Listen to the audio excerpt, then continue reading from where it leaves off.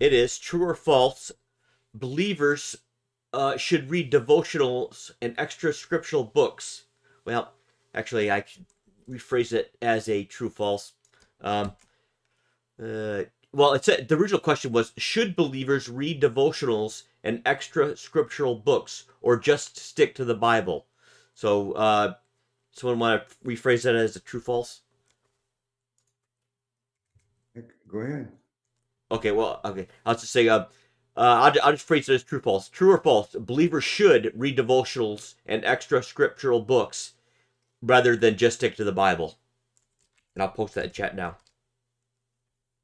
Well, I can go first. You've heard me talk about this quite a bit in other programs. I think, of course, we have to use the scriptures primarily, and first and foremost, the scriptures, and then everything else we needs to be tested. Does it agree with the scriptures or not? But once that is being done, I do think it can be helpful to many people. I know Ben has talked about a lot of extra biblical reading that he's done. I've done the same thing. I've read, let's say, books where theologians are teaching, others where they're like a message is taught, but through a format of a novel, a Bible, commentaries. I've spent a lot of time reading extra biblical things. I remember one time I was criticized by a friend of mine that he came to my home for my home Bible study, and we worked together. And one day I was on a break, and he says he saw I was reading it. He expected it was the Bible. He was surprised. We're not reading the Bible. What are you reading? And I told him, I think it was Fox's Book of Martyrs, actually. But he was all disturbed and reprimanded me. No, you should just read the Bible, nothing but the Bible. But the way I look at it is, if let's say that Angel, she explains something to us tonight and gives her thoughts on a scripture, we wouldn't argue that, hey, don't listen to her because her words are not scripture. We'd all accept that, wait, maybe she has something we can learn from her. But what if Angel took that same message and wrote it down in a book? According to my friend, if it's in a book, you shouldn't read it. It's only read the Bible. So that would mean that all of the people who maybe have been even great theologians who have a lot to offer us, and if they were joining us tonight in this conversation, we would value it. But does that mean that if it's written down in a book format, we have to reject what's said because it's in a book? I thought the whole argument my friend had was really quite absurd. But I do think that as long as you are familiar with the scriptures first, and then you also use the scriptures as a test to see if the other things you're reading are in agreement, then it can be helpful. But if you're not using the scriptures as a test, and then I would discourage you from trying to get your truth from extra biblical writings. Who wants to go next? I'll go. I mentioned even earlier tonight that I was raised a Jehovah's Witness. So part of the teaching that Jehovah's Witnesses very strictly follow is that you are not supposed to do your own research at all. And that includes going to the Bible by yourself. You're only supposed to use their magazines and their publications that they've written. So because of that, I research everything. And I've gone through my time where I was coming out of the Jehovah's Witnesses and trying to figure out, okay, so what do I believe, and kind of trying to swim through what preachers were telling me. And, I kind of got a little bit confused. And to be honest, I stayed a little bit confused for quite a while. But it wasn't until I decided that, okay, I need to figure this out on my own. I need to do some research. I need to study it. I need to dig in. And then ended up finding Renee and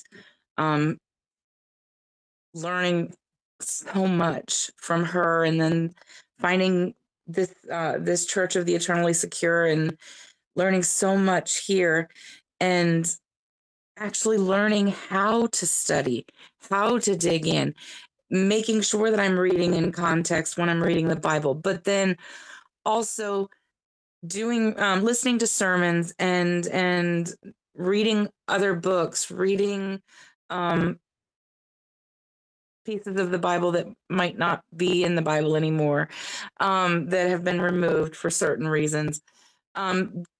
Yes, I say absolutely research it, study it. But as Brother Luke said, test everything against the Bible. If it doesn't line up with the Word of God, then it's not right, and you need to walk away from it.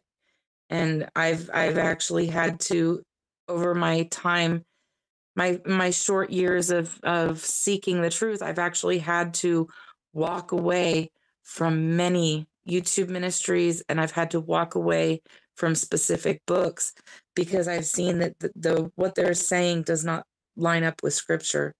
So yeah, absolutely. I say as long as you've got a good base and you know what the Scripture says and you're not afraid to compare it, then yes, absolutely.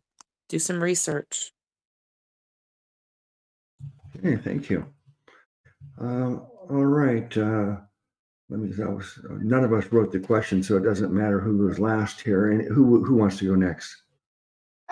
I could go next. Sorry, the baby is sick, so I had to actually come get her in the bath because when she's sick, she wants mommy, not daddy. So sorry for any disruption. I didn't actually hear the way the question was phrased, like whether I should be answering true or false.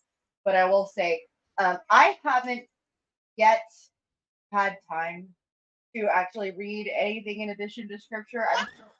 Mine's there. She goes, one day I may do that. I think though that what Heather said really covers it. I mean, it's if if the first time you come across an idea that is contrary to what you thought you understood from scripture is in an extra biblical text, be it something that's they say or they claim was supposed to be canon, or if it's something that just a regular old person wrote, um, you know, definitely go back to scripture and consult. And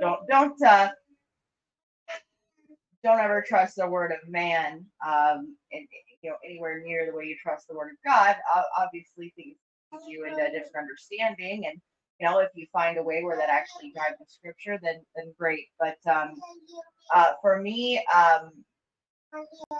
I feel like a lot of those texts will be more helpful maybe in understanding stuff that's like maybe eschatology or certain like specific subjects that are not really salvific, that maybe I don't have a total grasp on at the moment, and I think certainly some extra biblical texts could be great for leading people to faith, to explaining things to them in a way that they sorry, she almost explaining things to people in a way that they haven't considered, might open their mind or overcome some mental blocks for them. But I think it's ridiculous to say that avoid them at all costs. And I don't really know whether I'm supposed to be saying true or false because I didn't hear the way the question was phrased. But that's about all I got on that.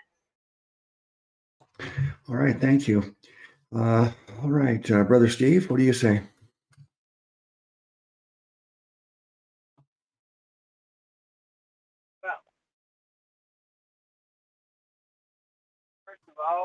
Oh, there we are. Sorry, I had my mic up. I'm eating my dinner.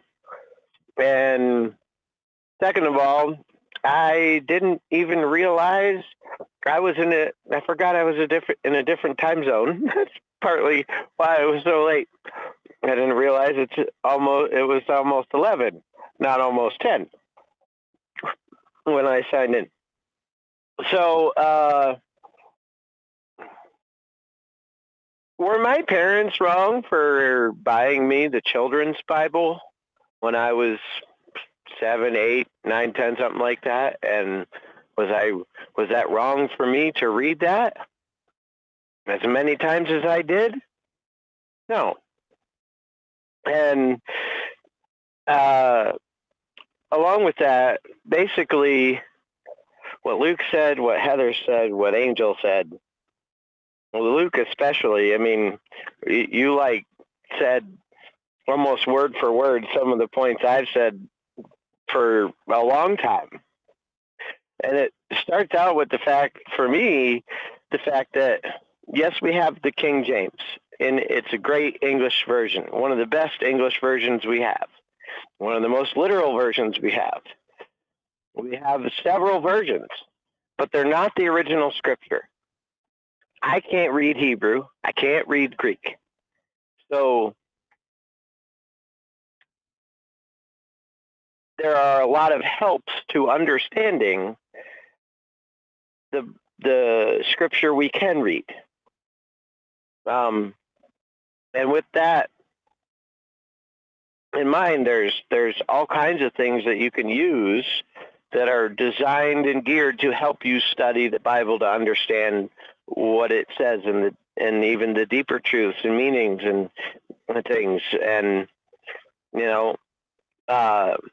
even now sometimes I have trouble with the King James because I know it was written in published in 1611. And though it's the same English words a lot of times, many of the words in there, which is why we have Webster's dictionary, the original purpose of the 1800 something Webster dictionary was to define the words from Scripture. And many of those words have changed in meaning from then until now. So that's also why I like to read a more modern translation a lot of times, especially when I was younger, because it was easier for me to get a grasp of the context and not some specific verses. But I also like to read parallel Bibles where you had at least 2, sometimes 4 translations side by side. Like with what Luke said, when we talk about an idea that we or a thought we have or something that we feel revealed to us from Scripture, we're doing exactly what someone does when they write a translation of Scripture or write a book, as he said. The Amplified Bible is a perfect example of what we do, especially what you guys do on Wednesday night and sometimes on Sunday and sometimes even tonight on Friday nights. We amplify Scripture especially when we discuss specific Scriptures, and we pick apart the words and study it out and tell each other what we think about a specific verse or two. And we could spend 2 to 3 hours on 3 or 4 verses. That's what we're doing. We are, in effect, speaking a book that people are hearing, though not published. And if we can't read extra biblical books, whether it's about the Bible or whatnot, then we should never do a teaching. We should never do Bible study. We should never look at anything other than the exact words of Scripture and just memorize them. But that's not what Scripture tells us to do.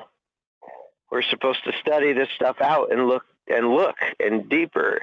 More than memorization. Memorization is fine, but if you don't learn of it and apply it, then what good are we doing? So I think that's basically my point at the end of the day is if we can't read stuff outside of Scripture, we should stop listening to each other. And that's clearly wrong according to Scripture.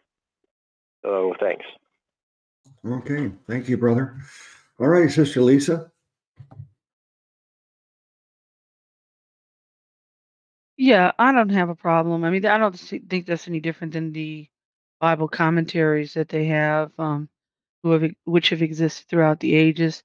But you just need to make sure that you're filtering it correctly through the Word of God and being led by the Spirit when you're looking at those things, because men can make mistakes and men can make errors, and do so. I don't have a problem with that. You can see God in many different things. I've seen testimonies where people were into, either Hindu religion or various other religions, and yet they knew in their heart they had no experience of God in that it was dead. And the Lord began to call to them and even revealed himself to them, even though they didn't know the scripture at all. And they were able to discern that there was something different when they picked up the Bible and read it for the first time. So, I don't have a problem with that. You can see God. God can call to you and use the darkness that's a person is in to reveal to them that He is the light by showing them how much darkness they're actually in. So, there are people who have been in extreme darkness, former Satanists and stuff like that, and the Lord has revealed Himself to them, and even used the words that they have learned in their wickedness to reveal His truth and show them why that stuff is false. So, I don't have a problem with it. Like you said, I think everybody said it, perfectly, that um, the light of Christ can shine through the darkness wherever the person is at. But we need to filter all things through the word of the living God. And as we've always said, that the word is our go-to in all matters of faith and practice. And that's what we filter things through. But because we've seen people take the Bible itself and twist it and turn it into something other than what the Lord intended, and make whole doctrines that are false out of the scriptures themselves. And woo, I tremble for them folk. But just saying, so it's the letter of this word is not the spirit of this word. So if a person is not born of the spirit, they can use the Bible and do evil if that's what is in their heart. So, that's why we have to be led by the spirit of truth. When Jesus shows, but when the spirit of truth is come, he was going to lead us and guide us into all truth. That's why it's so important that a person be born of the spirit, because just being religious is not enough. There's a whole lot of folk that's religious and seemingly righteous, but their godliness is not. They're not born of the Spirit. They're not sealed by the Spirit. They've not been washed in the blood of the Lamb. So even though they have a form of godliness, they deny the power. What is the power? For the gospel is the power of God unto salvation to everyone that believes it. And they deny the gospel, so they deny the truth, they deny the Lord, and they're not regenerated, even though they're religious, even though they have a appearance of piety and sanctity, that they're not born of His Spirit. And as Sister Heather would say, we could say, so Jehovah Witnesses are probably some people that conduct themselves, in a very godly manner. Yet the only ones that get saved are the ones that call on Jesus and come to faith in Christ. So, it's not that is not the test. And we see now that there are what I call Christians in name only, that they're not born of His Spirit. They're not sealed by the Spirit. They've not been washed in the blood of the Lamb. They're going by their own self-righteousness, and they're reading these scriptures and saying, I can do that, and I can do this, and I can do that, and they're trying to do it in their own spirit. And you see the result. When people try to do that, they end up shipwrecked, and that's exactly what's supposed to happen, because the Lord is trying to bring them to an end of self. So I'm not trying to be funny, but I'll have sympathy for them, because that's the journey they have to go to. They need to crash. And when they crash, that's when they're going to cry out. Well, who can do this? Who then could be saved? Now he's got your attention. Now he can speak to you, because before you're trying to operate in self and you can't hear him. Ego, as I've heard one preacher say, is an acronym for edging God out. And that's what people do. If you put ego in the way between you and God, that ego gotta go. Because the whole point of our walk with Christ is actually dying to self. We get stronger in Christ by growing weaker in self. And our reliance is not on self, our reliance is on him. Our reliance is on the Lord. And that's the same thing with the scriptures. We get into scriptures. There's time I've hit difficult passage and I'll say, Lord, what does this mean? I want to understand. Now I could turn to a commentary and read it. And maybe that'll bear witness with my spirit. Maybe not. I'll be like, I don't think that's right. Okay, so I'll trust the Lord. You'll reveal it to me in due season. Maybe this ain't the time for me to know. And I'll put it on the shelf. And sometimes y'all just have to be patient. Understand you want to know, but patience is a virtue the Lord will bring out in you as you grow in him. Your patience is going to be tested. That's just a part of being in the faith. Is trusting in the Lord. And when he gets quiet, that he's working for you. Even though you don't see it, he's still working. And you're just going to have faith. You have to have faith that he's working on your behalf. So that's when it's just time to just trust and rely on him. And that's when you're getting to know him and his character and his nature and how he operates, which is nothing like us. and then relying on him when he gets quiet. That's when it's difficult. But know that he's there. Know that he's working. Just because you don't necessarily quote unquote see it doesn't mean that that hidden hand that we don't see is in operation, in full operation on your behalf. There's times that the Lord is working mightily on your behalf and you don't see anything. You think nothing's going on and he's working mightily behind the scenes. So just trust in him. Lord, I thank you. And I know you're there. And even though I may not feel your presence, I know you're there. You say you're with me. You never leave me. You never forsake me. I'm telling you, you start talking, you start preaching, you can preach yourself happy. Sometimes you have to encourage yourself, beloved. If there's no fellowship you can link into and there's nobody you can pick up the phone and talk to at that moment, preach to yourself. Get that Bible open and preach to yourself and put yourself in remembrance of what the scripture says. Those are your promises. Those are your guarantees in the faith. So I think that what the question was, can you learn from other things that are extra biblical text? Sure, you can, but you have to be careful. You need to be cautious. Not everybody is necessarily connected to the Spirit of the Lord. So you got to filter that through not only the Holy Spirit, but also his word and be led by the Spirit. And if you get that, as I call it, a check in your spirit to leave something alone, leave it alone. And if something seems difficult, then maybe you need to press in, because the truth is usually deeper than the cursory thing that you've discovered. And you shouldn't be afraid. If it's the Lord, you don't have to be afraid. Press in to get at the truth. That's all I have to say. Amen. Wow. You got a lot of amens from me. Sister, you even started preaching a bit.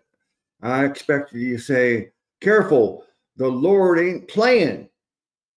Right, sister? The Lord ain't playing. Yes, no, it's serious. He's serious business. Now he don't have Yeah. no problem with us fellowshipping and having fun and that's a blessed thing too. But no, God is serious business. This is life and death. Everything that we're talking about tonight, Sister Angel, Brother Ben, Steve, Sister Heather, myself, we discovered you, Brother Luke. We discovered the light of Christ to be saved, to be delivered from the wrath to come. And the wrath of his judgment, that's not what he wanted for us. The Father sent the Son to be the Savior of the world, and Jesus is on a search and rescue mission, not a search and destroy mission. So this is serious business. But we do, as believers, fellowship and laugh and enjoy the company of one another with some humor. But no, it is serious. It is serious business. Yeah. Well, I before we get Brother Ben's answer, I want to say that everybody's probably aware that we have this on the video that as it's streaming, and we have these what we call truisms. like just short sayings that I think are all very profound and true. And a number of those truisms I first heard from Sister Lisa. I don't know how she came up with them, or maybe she learned them and repeated them, but a number of them I got from her. And I think we got another one tonight. Ben, we might have to add this. We'll have to see if we can add this. Ego, edging God out. I love that. Okay, Brother Ben, you didn't answer yet, did you? No, I like that one too. Um, yeah, so there's kind of two parts to this question. One is extra biblical text, then one is devotionals. I'll take each one individually. With regards to extra biblical texts, um, you know, I know I've been criticized in the past that because I mentioned I like to read other books from other sound teachers, and people would say to me, "Oh, see, yeah, there's something wrong with you because don't you know First John says that you have no need that anyone should teach you." And I again taking that they take that verse way out of context, and even that if they read it the way that they think it means, it contradicts other scriptures. So, I believe when John said that you have no need that anyone should teach you, he's if he was teaching it, if he truly meant that they have no need for any man to teach them, well then there would been no need for any book of the Bible except for a gospel message, and once you believe that, then you have the Holy Spirit to teach you everything else that you could possibly need to know. And again, I don't think that's what that Bible teaching that verse is about at all. There would be no need for the epistles if that were true. So I believe what that verse is teaching, again, in context, is that First John is about Gnosticism, and again, Gnostic means knowledge, gnosis means knowledge, and particularly secret knowledge. So they essentially believe that salvation was through secret knowledge, and I believe what First John was saying there is to refute the Gnostics that were coming in and denying the deity of Christ, the incarnation of Christ, etc. They was basically saying, one of the common themes you see off First John, he says like 4 or 5 times that everything I'm teaching, everything I'm saying is that which you heard from the beginning. So you already have the apostles and the Holy Spirit was working through the apostles, and you have everything you need to know to stay in sound doctrine and to abide in Christ. You don't need to know. There's nothing new. That's what the Gnostics believed. There was something new to learn, more knowledge that would further deliver you or better you. And again, First John is saying no, which you heard from the beginning. If you look at that phrase, heard from the beginning, it says it like 4 or 5 times in his epistle, and that's what he's saying is that no, you don't need to run ahead to these Gnostics. They use the word run ahead. You don't need to run ahead to these Gnostics and to what they're teaching as if they have some new secret knowledge. No, you have everything already. And so I think he's basically saying we're not at the mercy of the teaching of man. You already have all the knowledge to abide in Christ and live a successful Christian life. These people don't have anything new to teach you. And again, you have the Spirit to discern the truth from the error. And again, I believe good teaching can accelerate your learning and growth. And I think that's exactly why God gives good teachers. In fact, it even says, I think it's in Romans 12, and there's other passages too, is that God gave evangelists, teachers, apostles, etc. God gave good teachers. And I know for a fact that one of the first prayers I got that was overwhelmingly confirmed that was from God is that I believe He did send me good teachers, because I was flailing about trying to understand all these different doctrines. Grace versus law, where do they fit in? Is there a balance? Lordship, all this stuff was just I couldn't make sense. It was just drinking from a fire hose, and I prayed God in earnestly to send me good teachers, and that's exactly what He's done. And in fact, He overwhelmed me with it. I have such good stuff to go through. I haven't gone through all of it, and I continue to learn from other people. And I take what they I don't agree with anyone 100%. There's not a single person I do. But I'll learn from certain people, or learn certain things, and I'll connect dots that maybe they haven't connected, and come up with a more fuller understanding. So again, again, I think it. Yes, there's nothing wrong whatsoever from learning from other believers and from good teachers. God sent us good teachers. But I also believe He gave us the discernment to know who's a good teacher and who's not. With regards to devotionals, I'm not a fan of them, honestly, because well, for example, like the Catholic Church, I know they're big into devotionals, but to me, it's almost a way of distancing you from God, like as if you have to use some kind of formula or certain phraseology before God will hear you. And it's almost like taking your heart out of your conversation with God. God wants to hear your heart. He wants you to foist your cares on Him. And a devotional, it's very formulaic. It's using someone else's words to talk to God. I'm not saying you're 100% wrong. If you know, I just think that God rather hear from your heart. He'd rather hear directly what you're feeling, even if you don't know what words to use. In fact, that's what Romans says, is that that the Spirit helps in our weakness, that we don't always know what we should pray, but the Spirit makes intercession for us in words that can't be uttered. So even though we might not have the exact words, God knows the Spirit behind it, and the Spirit kind of fills in the blanks and makes a very clear message to God what we need. And so for that reason, I'm not a big fan of devotionals. I just think that it's a way of distancing from people from God in some respects, or it can be at least. Because I know, when I was a young kid, I used to go to my parents used to send me to, I think it's called catechism, where like once a week I would go after school to learn Catholic doctrine, and they were big into devotionals. And even then, I just remember it felt like I was distancing from God, like I couldn't talk to God myself. My words weren't good enough. My heart wasn't good enough. I had to use someone else's words before He would hear my prayer. So I don't know if anyone else feels similarly, but that's my initial take. Well, I never thought of that before, Ben, but I think that's a very valid point, profound. There were a lot of really good comments as we've been talking in the chat room. There's a couple that I want to just mention, but there were so many. We could spend a lot of time on this, but let me see a couple that let me see if I highlighted it. I hope I didn't lose it now. Let me see. Where is it? Wow. Well, Hendrik said something about, oh yeah, no, he said that we could use extra biblicals. It could be helpful, but it should not be a replacement for the scriptures. And that was very, very, very true. I know Kevin said something too that I liked a lot, but doggone it, when I highlight it, it's supposed to stay like that so I can find it easily. But yeah, the chat room has a lot of good thoughts that they're sharing with us. So pay attention to that. Sorry that I can't find it now. All right. Any follow up to this? We've been pretty thorough. How many